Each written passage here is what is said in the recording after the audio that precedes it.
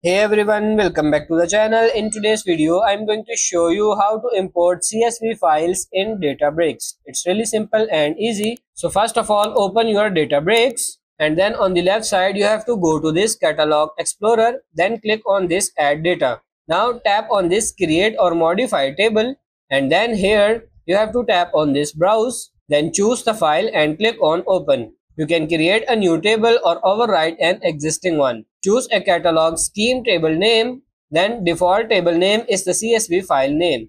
You can change advanced attributes as well. Tap on these drop downs and change if you want. After that, you can change column types. As you can see, click on create table and then you can check the sample data, tap on it and you can grant permissions others.